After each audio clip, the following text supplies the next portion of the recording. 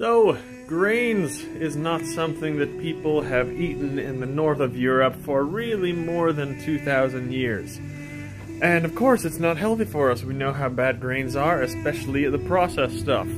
But sometimes we get some sandwiches and people give it to us and it's just there and we're hungry. And it's just there, so what the hell do we do with it?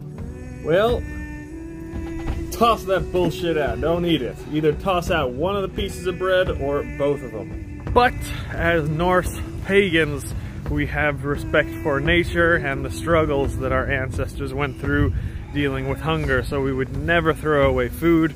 What do we do with it?